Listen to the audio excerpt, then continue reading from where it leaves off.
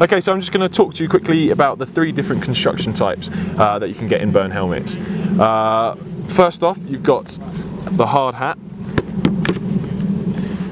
which is available in the Macon, the Watts, the Baker, the Lennox, the Brighton and the Muse. It's a multi-impact foam, which you can see here is a little bit squishy. It's quite malleable, so it moulds to your head nicely. It's really comfortable to wear, and it's breathable, so you don't get a sweaty head, and it's comfortable all day. It isn't fully certified for concrete and snow sports use, but in our opinion it is pretty much perfect for snowboarding and skiing, because most people are going to have slightly lower impact collisions, but they're going to be more frequent. So a multi-impact helmet is exactly what you're going to need there.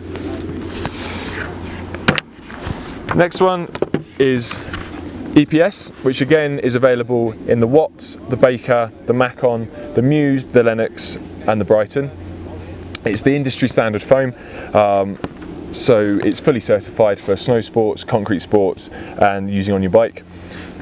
It's a hard black expanded polystyrene, so it hasn't really got any give to it, but it offers incredible protection. But if you do have an impact, it does crack the lining, which is what it's designed to do, because that's where the energy is taken.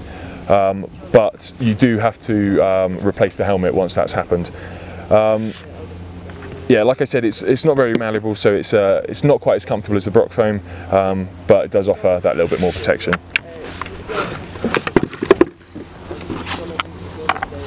The third model is the Zip Mould, which is only available on the Brentwood and the Berkeley.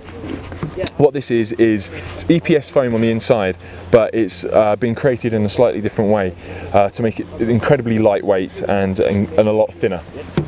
What they do is they have the EPS foam, and then the shell is actually sprayed onto the foam rather than bolted on like the other 2 helmets. So you get this really nice smooth finish, and it's really thin, really lightweight, offers all the protection of the EPS, but in a much lighter helmet, so you hardly feel like you've got it on.